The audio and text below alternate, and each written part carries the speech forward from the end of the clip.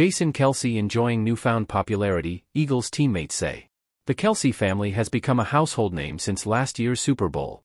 Travis and Jason Kelce were superstars before they faced each other in last year's Super Bowl. But it was the first time brothers played against each other in the big game, putting the spotlight on them and their family. When Travis' Kansas City Chiefs won, the star tight end was chosen to host Saturday Night Live, officially cementing him as an A-list celebrity. Plus, a documentary about Jason's life was being filmed and was released late last year. But the Kelce family's stardom has reached new heights after Travis began dating Taylor Swift. Travis has gone from A-list to A++, while Jason may be the only center in football history to be a household name. Jason seemed to embrace his newfound popularity when he was watching his brother take on the Buffalo Bills in the AFC title game.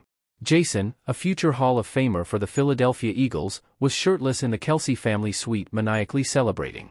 It was also his first time meeting the pop star. Two of Jason's teammates, A.J. Brown and Devonta Smith, say he's enjoying all the hype his family is getting. "I'm sure he's enjoying it.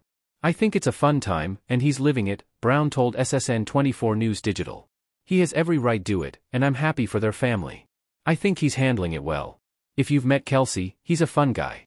I think he's enjoying it," added Smith.